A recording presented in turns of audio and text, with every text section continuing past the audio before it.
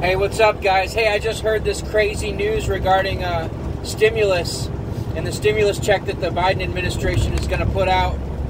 Their package is going to get revealed today, but there was this thing in it where, like, if you have a kid between the ages of, newborn and 6 years old or 5 years old, you would get a check for like $300 a month because they're real focused on like child poverty and stuff. Child hunger.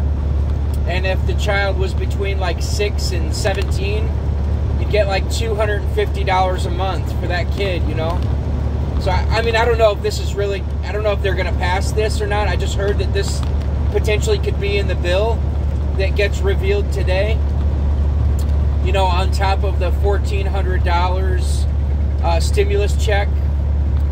So I thought that was pretty crazy, pretty exciting.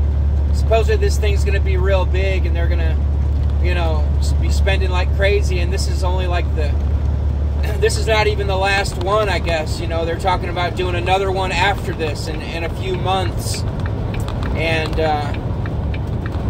so I guess we'll see. But I thought that was pretty crazy. And that was news to me about that potential getting money for your kids every month. So we'll see what happens later today. Thanks a lot.